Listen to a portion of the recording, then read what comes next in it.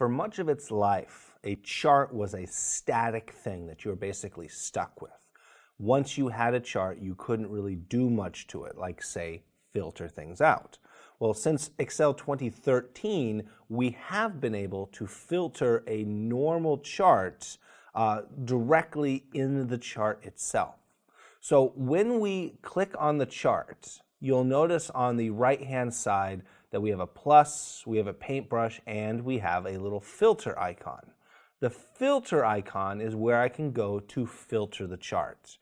I click on it, and I can come down here and select and say, okay, I don't need to see the southeast. And then at the bottom, I would click Apply, and you would see that the southeast is now gone. So if I wanted to filter out a certain region, a certain quarter, if quarter 4, if I bring southeast back, but quarter 4 isn't complete yet, I could uncheck quarter 4 and just show 3 quarters worth of data so far. And this is something that you can do on and off. You just click Apply, and you can bring things kind of back. Now, if you select all again, if you unselected a lot of things, you'd be able to select all and click Apply. These are the values right here. If I go to the names, it's possible that I could hide certain things I don't want to see. Quarter 1, 2, 3, and 4. Categories, you can see right here. So we have the name values as well. Now, this is something that's transitory. It's something that you can simply turn on and off, but it's still technically part of your chart. There's another way to basically leave something out. So if my chart accidentally included, there we go. If it had included the total sales amount, well, that's going to mess everything up because the year-to-date is basically going to double everything.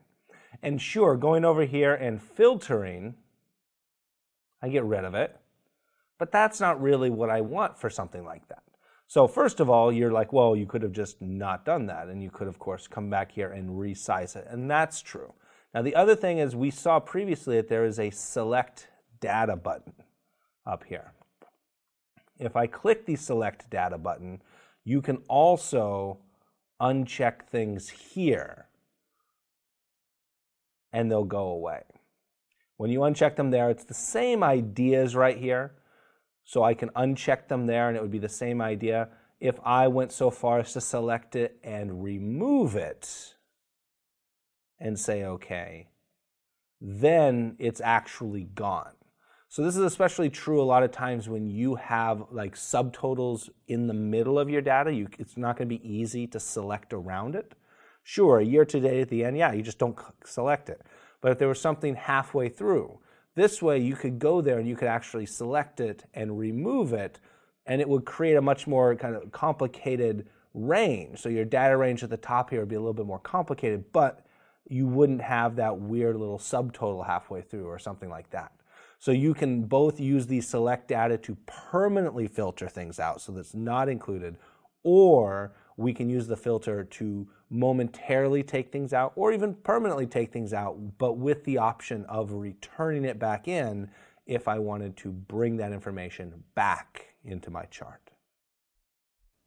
We hope this video helped. Make sure to click the thumbs up and click the subscribe button right here.